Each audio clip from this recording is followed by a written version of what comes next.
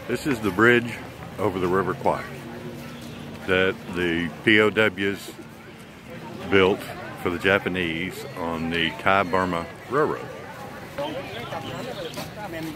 There was an original bridge made out of wood, but it was only up for about 2 months, and it was so bulky it blocked the river flow, so they built this steel and concrete bridge in order to not block the river, and they tore the wood one down.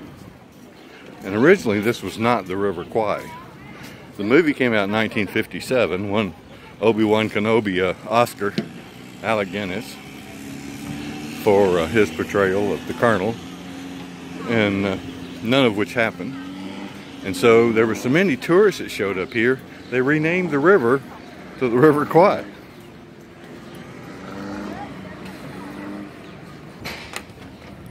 So many tourists have showed up that they put these steel plates on the track so you can walk across it. And you can see there's tons of people. Now this is still an active train track. And tomorrow I hope to take the train up to Nam Tak so I can see Hellfire Pass, which was a cut that they made through the mountain and thousands died trying to build it. The river here is pretty wide. So the bridge is actually pretty long, a lot longer than I remembered it from the movie. Of course, the movie was not even shot in Thailand. The movie was shot in Sri Lanka. And the guy that wrote the book never came here. So pretty much most of the story is made up. The basic premise is true. The Japanese needed a rail line from Thailand to Burma, which is now Myanmar, to carry supplies. Otherwise, they had a 2,000-mile boat trip to get to Myanmar, and submarines, U.S. Allied submarines, sank so many of their boats they said we've got to build this 250-mile long railroad. You can see how long the bridge is. I'm still walking on it. I don't really know how long it is, to be honest with you.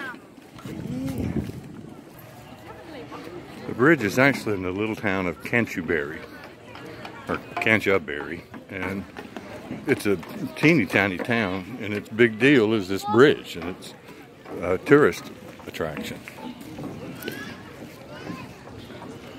Surprised they don't have railings so my butt doesn't fall over the sides. Oh, dog. The Thai are incredibly ingenious in terms of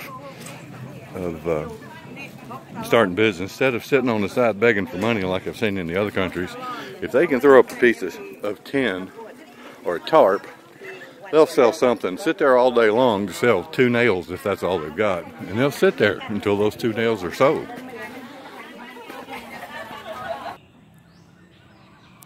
We stopped at a ton of rail stops on the way up here on the train from Bangkok, and every one of them had their own temples, their own shrine to Buddha.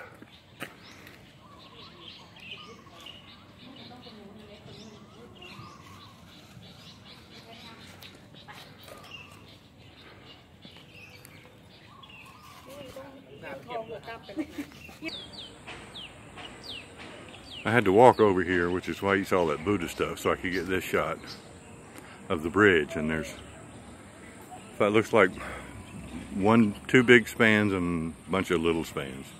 The concrete's original, and some of the steel is original from the POWs building the bridge.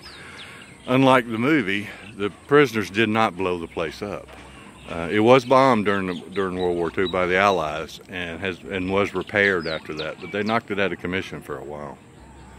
And so this is the big attraction in Kanchanaburi. Now I'm about 60 miles northwest of Bangkok, and then tomorrow I'm gonna probably take the train again, cross over this bridge on the train, and then go up to some viaduct, which is basically the train tracks in the side of the rock mountain along the river, and then to a place called Hellfire Pass.